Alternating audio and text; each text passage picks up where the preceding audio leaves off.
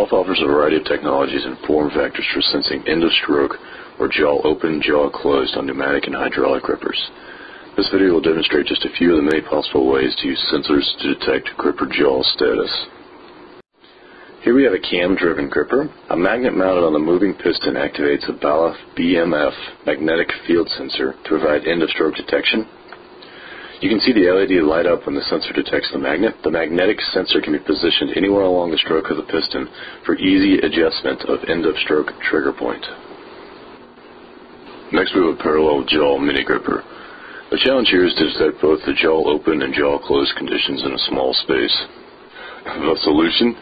Two compact Balluff 4mm diameter inductive proximity sensors are closely mounted for direct detection of two screw heads on the moving jaw mechanism.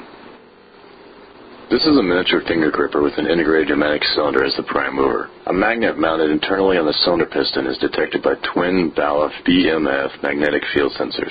Brightly lit function LEDs give positive indication of the finger gripper's in position and operational status. The band clamping system allows easy reposition of the sensor along the length of the round cylinder body.